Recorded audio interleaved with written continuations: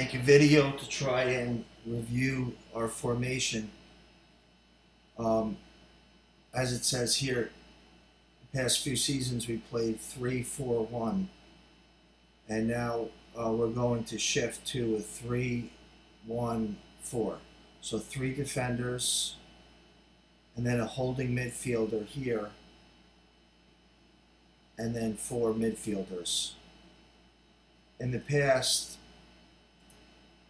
what we did was, instead of having the holding midfielder, we had a striker. And now what we want to do is we want to let the defenders come forward. When we have the striker up here, it tends to keep the defenders in front of their goal. Even when he comes back, when the ball comes to our end, the defenders are still pretty much there waiting. So by moving this guy back, it's going to let our 2 center midfielders attack the goal directly. Now, the most important thing, I know we've had some confusion when I tell the boys, as all young teams do, but when I tell the boys to, stay in their place, especially the 2 center mids. The reason being is when the goalkeeper has the ball, they're very rarely playing it out of the back, short to their defenders. Now that they can punt, they're coming forward and they're punting the ball. So like we did really well in the scrimmage at Suso the other day. But one of the things was our center mids, and I know late in the game they get tired, so if they're attacking the goal and the goalkeeper gets it, maybe they have less energy to get back. But we really want to keep these 3, the 2 center mids and the holding mid, in the middle of the field. What happens is when they get caught forward, trying to anticipate pressuring the ball out of the back, first of all, when they stay up, the goalie's less likely to play the ball short. Then when he punts, we basically have a big hole right here. And that's the one spot we want to prevent having that hole. So especially when the goalie's in possession of the ball, these 2 players don't even look at the defenders or the keeper. They just shuffle back to here. We rather the punt come and land in front of us right here. We want to stay goal side. So we want to be in between the ball and our goal back here. We don't want to be up here and then they punt it, right? And then we have less people back to defend. So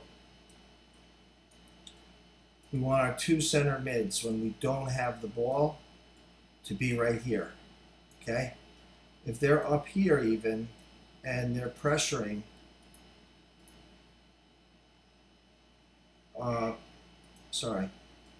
so then what we want to do is we want to have, we're going to call, even though I have it as midfielder, we're going to call this the left winger, the left midfielder. I've been using that more with the kids, winger. So we want to have our wingers come forward to defend against the short, playing out of the back. Okay, or let's say he plays the ball. I'm going to use this for now as the defender. If he does play the ball short, we want to have our wingers come in and pressure and keep our 2 center mids back.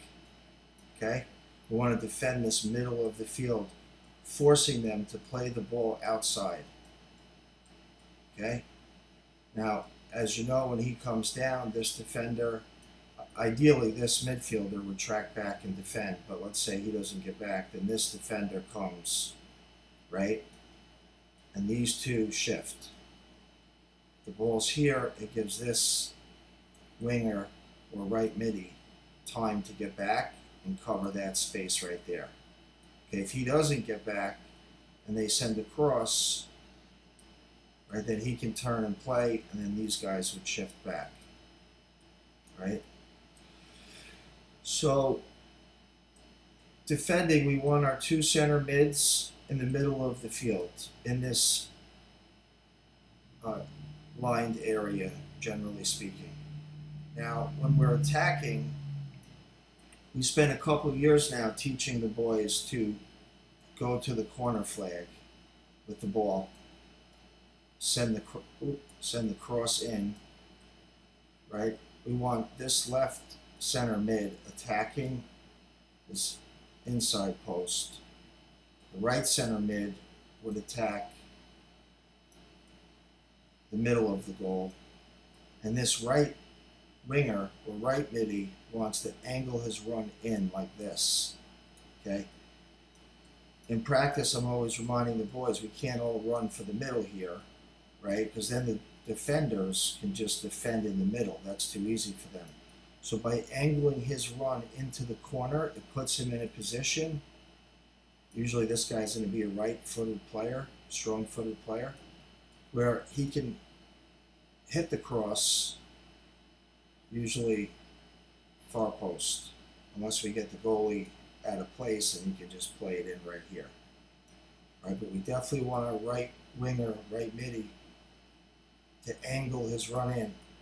He's going to run the middle, and he's going to angle his run this way. Okay, if he runs straight, it's going to be hard, especially if this left center mid's a right-footed player. It's going to be hard for him to play the ball. So he wants to angle his run in so that the ball comes onto his foot. He's a left-footed player, this left center mid. Then that it's not as much of an issue.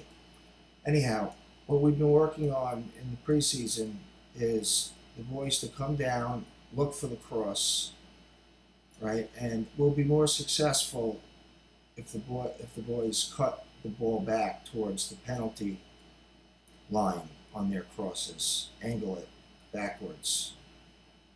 When we cross it right here, it's too easy for the goalie just to pick it up.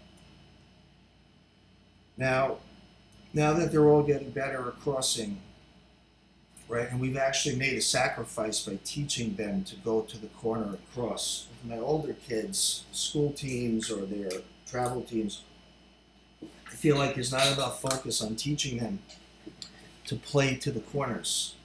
By doing that, we're dragging the defenders out wide, like I was talking about down here. If we can draw this defender out, and these guys have to shift, it's leaving more space here, causing their midfielders to have to track back further to fill the gaps. So, assuming we defend it and they don't score, when we counterattack and go the other way, there's much more space here. Anyhow, so moving on, what we've really added is the focus, okay, for when our left winger goes to the corner. This left center mid is not running to the goal, okay? So look what happens. If we cross it and they defend it, then we have a big gap right here. So I've been teaching them you have to fill this hole in. But first, out of these two center mids, when the left winger has the ball, the left center mid, his only job is to support him. Okay, he gives himself up. He's not looking to score a goal. He has to support this ball right here. Okay, the right center mid, again, so when the left winger has the ball, the left center mid is going to support him. He doesn't want to be too close. He doesn't want to be too far away. We've worked on that about 6, 8, 10 feet away. Okay, this right center mid now shifts in. He's basically like a striker now. Okay, and the right winger shifts, so we're like this. So our target is across here, across there, okay, or if he's defended well, then he's going to pass to support. Now when that happens, he's not just, hey, thanks, for the cross or the support ball. He's going to stay on side, of course, and make a run now. So when he gives the ball up, he doesn't just sit here. Okay, he's going to make a run. When he does that, this defender has to go with him. This is how we scored our 2 goals, actually.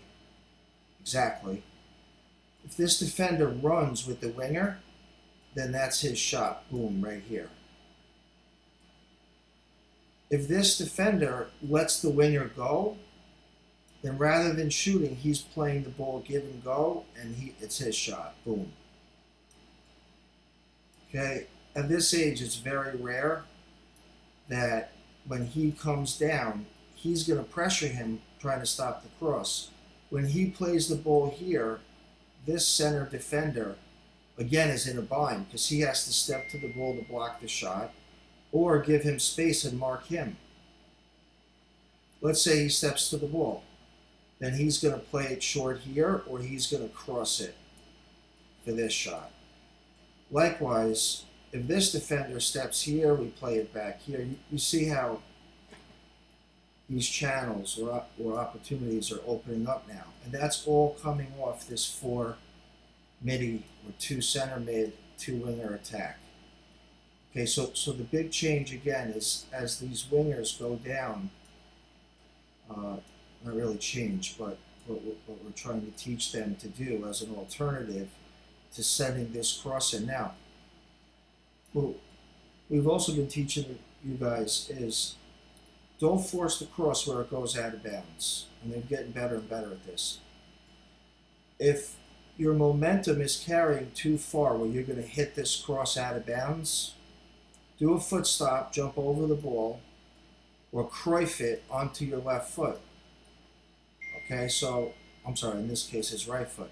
So if you can't cross it here, stop the ball, do a Cruyff, make a support pass, okay? Or if his momentum carries and you Cruyff, you can take the ball here and shoot it. Now, obviously, that would be your left foot. If he's a right-footed player, this would be your right foot. If you come here, he defends you, you take the ball back in for a shot.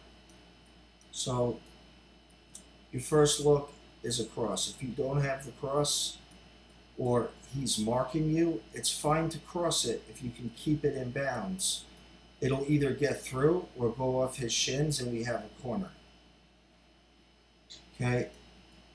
Your third option is to play the ball to support. As soon as you move to support, you're moving off the ball. Just try to, do your best to stay on side here. Remember, if he runs to mark your support pass, there's probably another defender keeping you on side, but make sure you come back, right? You can't play the ball and make a run and be offside. So play the ball, come back, stay here. He can play it to you. This guy would make a run there. But anyhow, staying on what we're talking about, we come to the corner. All right, now, if the ball does go to support here, okay, or here, right, if you have time, pick your head up. You may get the ball from support and put a ball in to this far winger. Obviously, go to the goal and shoot. He can also play the ball to the left center mid. And again, once he plays that ball, he's not just a dead duck watching. As soon as he plays that ball here, he's going to draw the defender, and that ball really should come right back to him here. Likewise, he's then going to move off the ball. And we have our wingers out here. Now when the ball comes again over here, he has to support him, he shifts, and even he shifts here. Okay? We don't want to get too central though. Want a guy a little bit out here to try to draw that defender there. Okay, so that is playing to the corner flags, crossing,